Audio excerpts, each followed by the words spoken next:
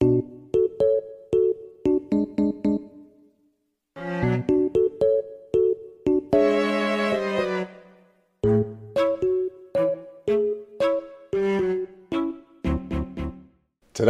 we're going to talk about presence sensors. Let's get into it.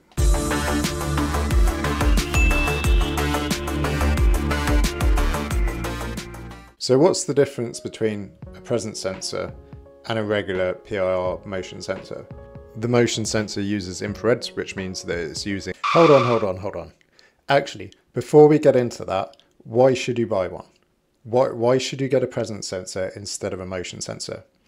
For me, I think it's because you can read the distance. You know how far away something is, and you can do some really cool automations based on that. Let me show you. So in an attempt to save my TV from absolute abuse from a 2-year-old, I've wired up the presence sensor so that it will pause the TV if they get too close, and then as they move away, it will resume the TV. In the attempt that this will hopefully train them in some Pavlovian way not to stand too close to the TV. I was always told when I was a kid, don't stand so close to the TV, you'll get square eyes. This automation has actually worked really well and the TV's still in fairly good shape.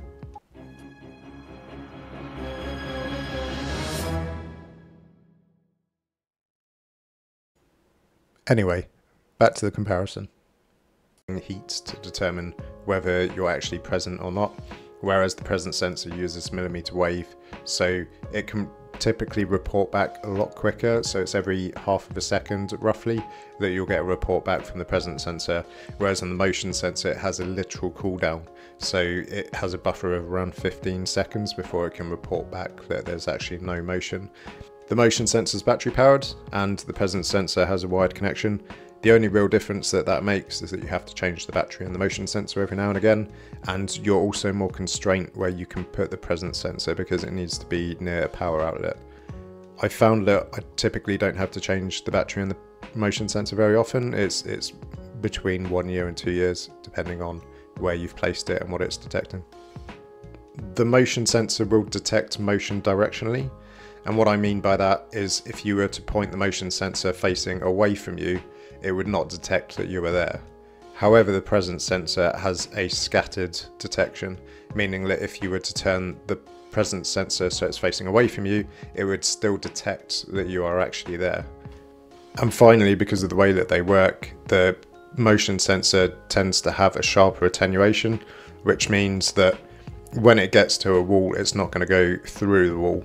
Whereas the presence sensor, I've noticed that if you have walls that are just plasterboard, stud walls, it will actually detect if you're on the other side of that wall, which is obviously not great if you want to use it to control things like lights and stuff like that. You don't want them coming on as you walk past the room but not in the room. This gives you some idea of the sensitivity of the motion sensor and the presence sensor. You can see at 12:03 and 50 seconds the motion sensor detected that I was there, and at 12:03 and 50 seconds the presence sensor detected I was there. That's the exact same time when I came into the room, so it was pretty snappy for the presence sensor to detect me.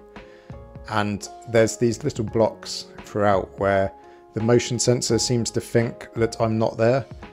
That's because I'm either sat or stood fairly still at my desk, and the motion sensor isn't particularly good at recognizing small differences. Whereas the presence sensor is millimeter wave, so it detects very, very small movements. So it's really good at figuring out that I'm still in the office. And you can see when it cleared as well, when I left the office, there was 12, 25 and 47 seconds for the motion sensor, and 12, 25 and 25 seconds for the presence sensor. So what's that, a full 22 seconds longer it took the motion sensor to realize that I was actually not in the office anymore. Even though the motion sensor is pretty snappy at detecting whether I'm in the office, whether I'm out of the office, it still had those gaps where it seemed to think that I wasn't in the office. And the fix for that is to add a delay. So when it stopped detecting presence, or it stopped detecting motion, to wait for a minute before turning the lights off, which obviously means you add on that minute to the 20 seconds, and now it's a minute and 20 seconds after you've left the office when the lights decide to turn themselves off. And I have some other automations. I have a whole video, you should go check it out, on how to let you know that a meeting is about to start when you're not in the office. And obviously that only works if it knows that I'm not in the office. If it thinks I'm in the office, but I'm actually downstairs making a coffee or eating a cornetto, then I might actually miss the start of my meeting because it's going to notify me in the office and it's not going to notify me where I actually am. So what do you think? Have I convinced you that a presence sensor is better than a motion sensor? Well, let me show you the problems that I had with my presence sensors as well. There's the problem with them being able to read presence through a stud wall, which was not ideal for my purposes. There's the issue around potentially having to have them plugged in if that's a problem for you.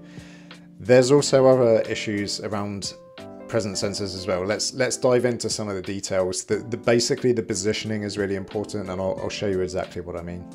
So if you watch the target distance here when it's flat on the desk, it's absolutely all over the place. And that didn't seem to actually improve when I put it upright on the desk. I thought, hey, maybe if it's facing the correct way, I'd get better readings. When I went and put it on top of the unit, it actually stabilized the readings quite a lot. And I think the reason for that is some sort of electromagnetic interference around all of the stuff that I have on my desk. Even when I tweaked the radar sensitivity, there was still massive fluctuations.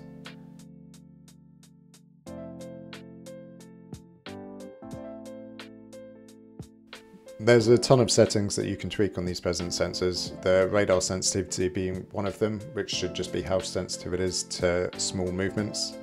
The range, both min and max, you're going to have to play around with this to make sure that you get the ideal range that works well for you. Again, if you have something like plasterboard walls that you don't want to read through, then you're going to have to tune it to make sure that you're not picking up stuff on the other side of the wall. There's the detection delay as well, which is just simply how quick it will react to presence, and then the fade time as well. So if the target distance jumps over what you've specified as the maximum range, this is effectively how long of a cool off period you have before it determines that there's no presence. Yes, there are other presence sensors available. There's the Aqara FP1, the fantastic Everything Presence one as well. Those are both much more expensive than the presence sensor that I've been using. The presence sensor I've been using is much, much cheaper. You can pick the motion sensors and the presence sensors up on AliExpress for less than £10, whereas the other presence sensors tend to go for more like £40 or £50. Are you using a presence sensor for automations? Let me know down in the comments what you're using it for. If you enjoyed the video, hit like, subscribe. I'll catch you next time.